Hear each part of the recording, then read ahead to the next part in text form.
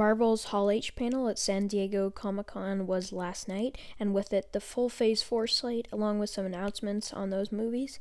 So here I am covering all of the updates for you. Make sure to subscribe, ring the notification bell, like the video, and without any further ado, Marvel's Hall H. The panel opened with a recap of the first 3 phases, and it was dubbed at the end with the Infinity Saga, which we already knew, but we got like an official logo for the Infinity Saga, which is kind of cool. First up, the Eternals was confirmed with a logo and a release date of November 6th, 2020.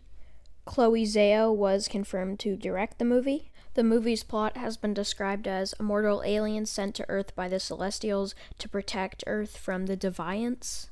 The main cast was also confirmed, and I'll probably butcher some names here, but Richard Madden, Kumail Nanjiani, Lauren Ridloff, Brian Tyree Henry, Salma Hayek, La McHugh, Don Lee, and Angelina Jolie.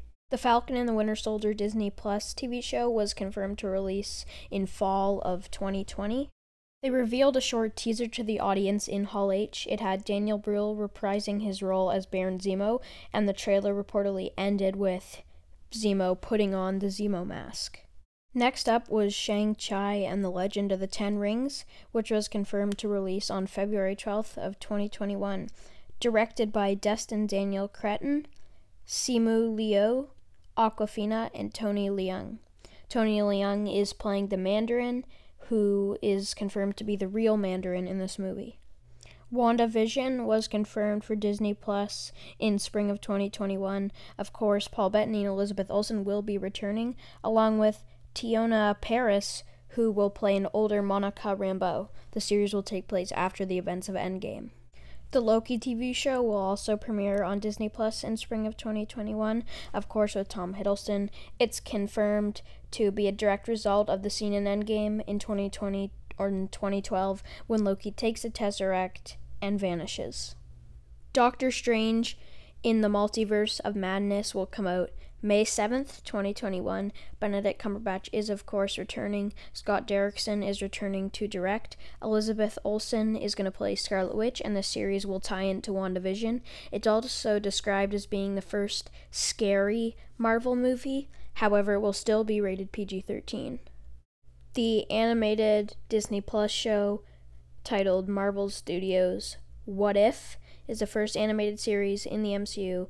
It will premiere on Disney Plus in summer of 2021. Jeffrey Wright will be voicing the Watcher, and many actors from the MCU will return to play the voice actors for their characters.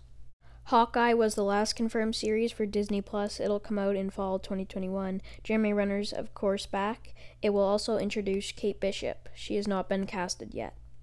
Thor: Love and Thunder, November 5th, 2021. Taika Waititi is, of course, directing. Chris Hemsworth, Tessa Thompson will return. Natalie Portman will also be reprising her role as Jane Foster, who will end up picking up the hammer, supposedly, and becoming female Thor. Last movie with a confirmed release date of May 1st, 2020 is, of course, Black Widow. The movie will explore her past. Scarlett Johansson is, of course, returning. David Harbour will play a character called Alexei. Ironically, Florence Pugh will play a character called Yelena, who has been described to be somewhat of a sister figure for Natasha. O.T. Fagbany and Rachel Weisz. There was a small trailer shown which depicted Natasha going to Budapest after the events of Civil War, fighting Yelena and fighting Taskmaster.